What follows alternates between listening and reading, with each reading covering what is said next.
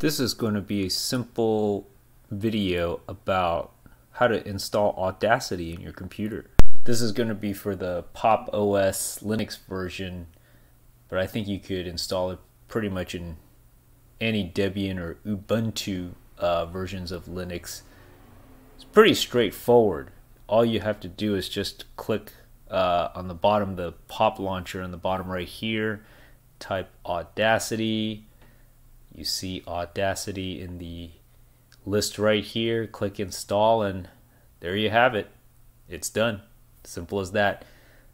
Not sure how Ubuntu works or other distributions, but this one's pretty self-explanatory on Pop! OS. Thanks for watching, folks.